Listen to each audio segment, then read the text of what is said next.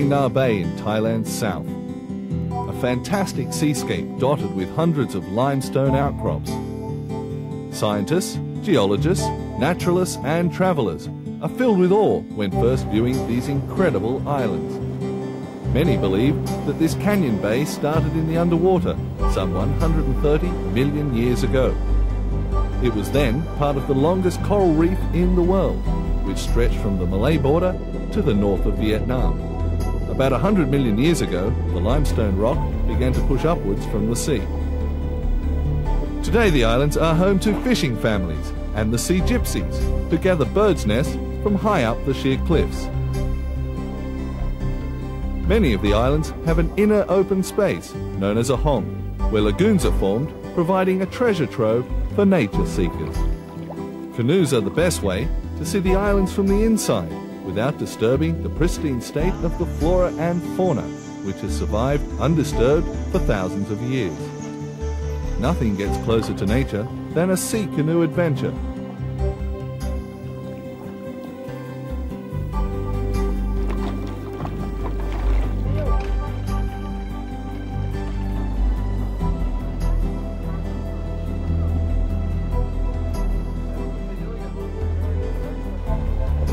Fascinating water world of tidal sea caves and cliff-lined lagoons. Some rise sheer from the water, others are humped or jagged, and all are strange and hauntingly beautiful. There are also mangroves that are home to many varieties of birds and animals.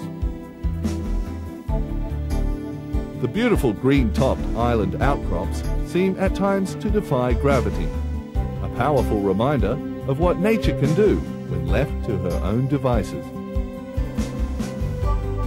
Sea canoeing is very much for those who enjoy navigating their own journey, and there is a deep pleasure in making your own discoveries and pausing for a while to reflect.